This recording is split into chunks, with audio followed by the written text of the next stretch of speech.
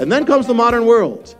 In the movie Indiana Jones, Raiders of the Lost Ark, it concerns the Nazis seeking to find the Ark of the Covenant, believing that whatever nation had possessed that Ark would become unstoppable, would reign over nation. Now, it's just a story, it's a fable, it's an adventure. But what I'm about to tell you is as if it were a story from Indiana Jones, but it's real. It doesn't involve the Ark of the Covenant, which is actually interesting. The Ark of the Covenant is linked to the altar of God, but it concerns the altar and throne of Satan.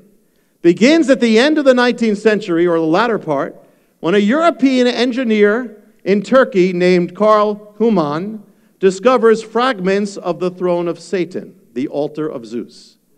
He sends the fragments back to the land of the altar, back to the land where he came from. So the first pieces of what the Bible calls Satan's throne are sent to his land. What land was that? Germany. The year is 1871. The year 1871 is when the fragments arrive in Germany, comes a turning point in the history of Germany. 1871 is the year that Germany, as we know it, comes into existence. The German Empire is born. That same year, Germany comes into possession of the land called Alsace-Lorraine. That possession is going to cause the greatest destruction in history, which is going to cause the First World War up to that time. It's the greatest thing. Begins then, the same year, of the fragments coming back. Now, it takes time before they realize the significance of the fragments. In 1878, Cahn begins the excavating of the Pergamon altar, the altar of Zeus. Like the Ark of the Covenant in Indiana Jones, the throne of Satan is going to reappear in the modern world after centuries of lying in the ruins. The throne of Satan begins to be unearthed. The year 1878 marks the beginning of the unearthing, the uncovering, the resurrecting there. Very striking. Because 1878 also marks the beginning of something else. 1878 is the year that marks the birth of anti-Semitism. Same year.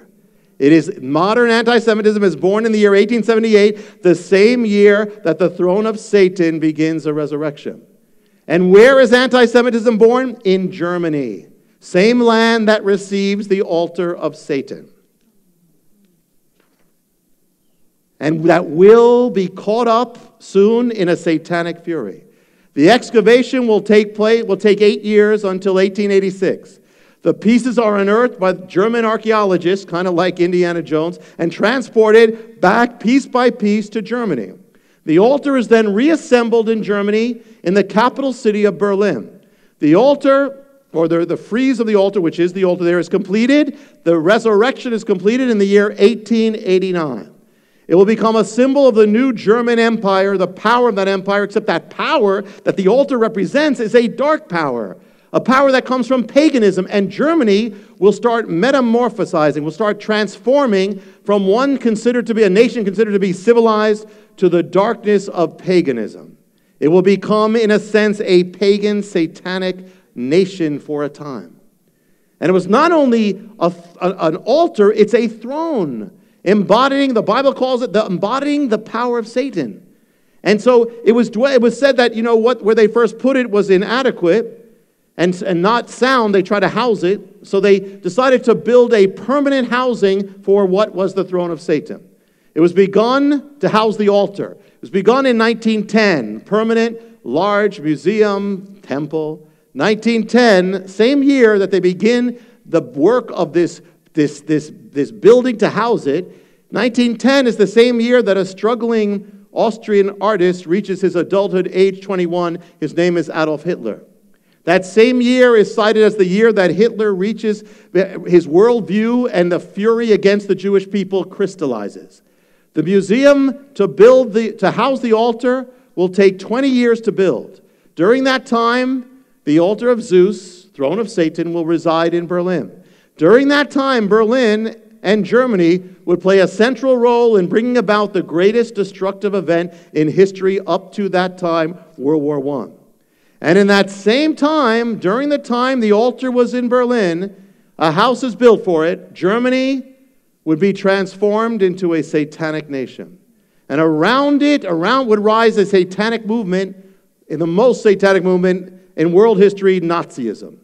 Nazism is infused with darkness from the beginning. And not only the darkness of hate, but the darkness of the occult. There was a society called in Germany the Thule Society. It was an occult organization, occult. It believed in the myth of the Aryan race superiority, influenced by the German mystic named Guido von List, whose goal was to build a pagan temple to the Teutonic god Wotan. The Thule Society was also in a war against the Jewish people. That occult society would give birth to another organization that was called the Nazi Party. The Nazi Party, one of its members of this occult organization named Anton Drexler, starts a political party that would become the Germans' Worker Party, the National Socialist Party, Nazism.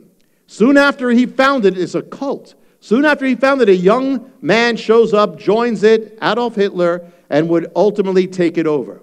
The Thule Society had adopted an ancient occult symbol from Hindu mysticism called in Sanskrit the swastika.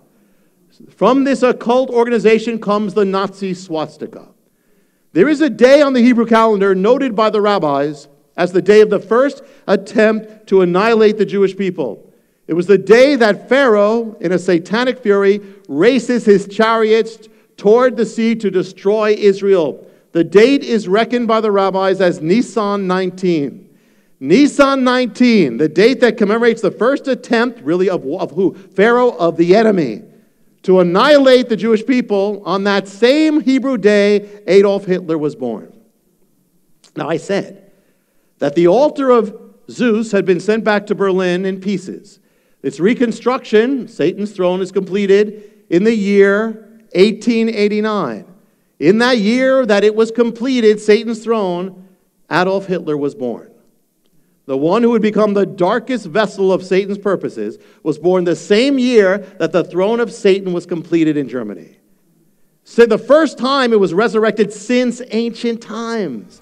He's born on the Hebrew day commemorating the first attempt to annihilate the Jewish people, and in the year of the completion of Satan's throne. And it would be as if now everything would progress until the time that that baby or that life would come, and you have the throne, you have the altar or the throne of Satan in Berlin. It would progress until that life, that Hitler would come to Berlin. They would come together, and he would take his place in Berlin. From the year 1910 on.